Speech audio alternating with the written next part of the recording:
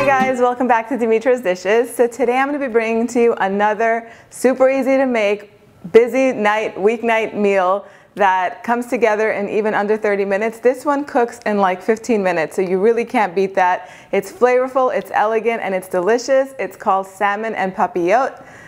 I don't know if I said it right, but basically it's salmon cooked in parchment paper, and you could substitute salmon for any of your favorite firm white fish.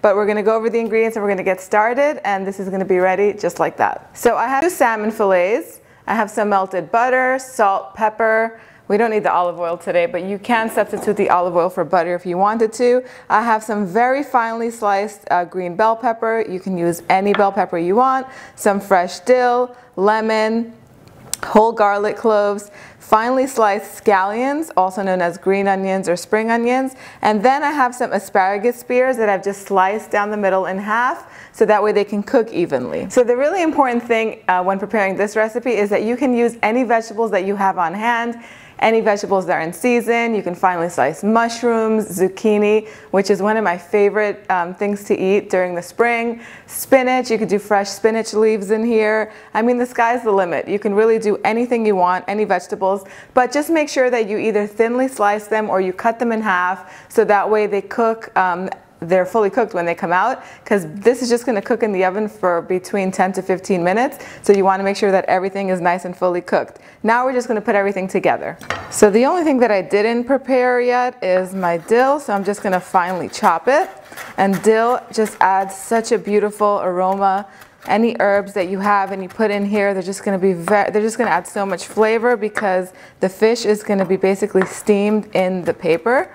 And just we want to use really, really flavorful ingredients. So before we start, I'm just going to lightly season with some salt and pepper my asparagus and my bell peppers, because as you know, if you've been watching this channel, everything needs to be seasoned for maximum flavor, and salt and pepper does the trick every time. That's really all you need. So basically just fold the piece of parchment paper over just like you would a book, and open it up. And on one side, we're going to layer the vegetables.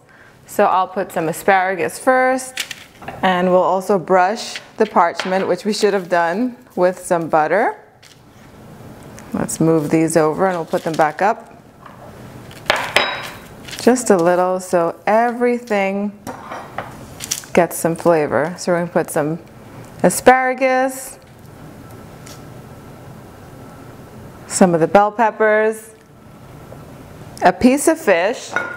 Let me season both sides before we put it on here with some salt, and then we'll do the top with some black pepper. And then we're just going to squeeze some lemon juice on top. Maybe 1 to 2 tablespoons should be good. Half of a small lemon does the trick. We're going to drizzle some of the butter, about a tablespoon of butter on top. We're going to top with some of the sliced scallions. And then we're just going to grate a garlic clove on the microplane just like this.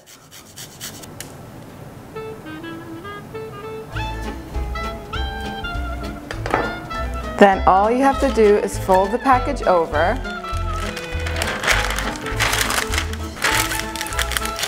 And then we're going to create little pleats or creases all the way around to seal it.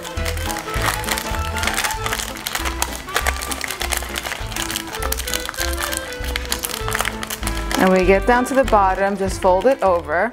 And you can totally put it in the pan just like this, but I'm just going to put an extra piece of protection using the foil. Just going to put it in there.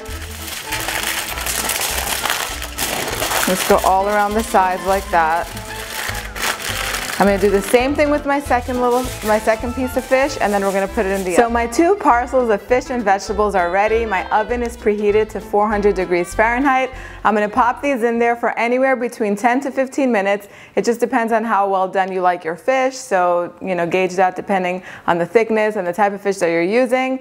But I'm going to show you what it looks like as soon as they come out. The parchment should puff up with all the steam, and it's just going to be delicious. So mine took 15 minutes in the oven to to bake, and it puffs up slightly from the steam, and it just smells divine. So we're just gonna open it up. And when you open it up and you cut into it, be very careful because the steam in it is very hot.